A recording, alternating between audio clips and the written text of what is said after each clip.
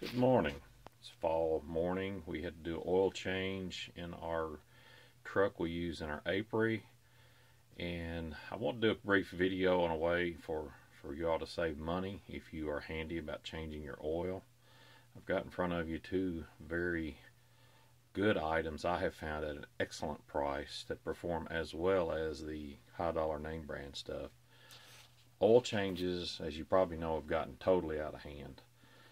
If you go have one done at a dealer or an oil change place with a coupon, you're very lucky to get it for $29, generally $39. That's with the savings.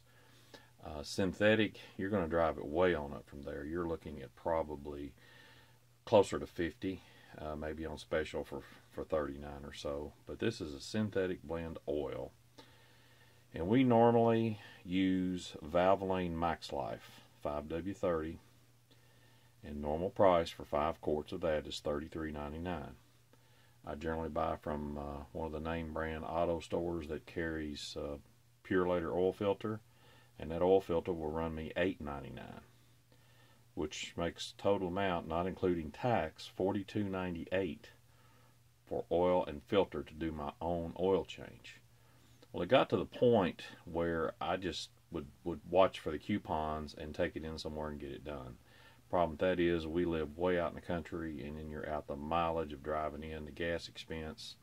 And if I'm going to be out anyways, I do go to Sam's Club a lot, buy a lot of products. That's where this prime oil comes from, is Sam's Club. The oil filter comes from Amazon, so you're out nothing on that. They'll deliver that to your door. So when you're looking at $42, $43 for material to do your own oil change, this prime motor oil, as you can see, it meets all the requirements, API requirements, 5W30 synthetic blend. A case of this oil at Sam's Club is $21. That's pretty good. We're talking 12 quarts in a case. So it breaks down to $1.75 a quart. This oil filter called EcoGuard. Get this on Amazon for $3. So total amount in oil change this morning for our Apairy truck was $11.75.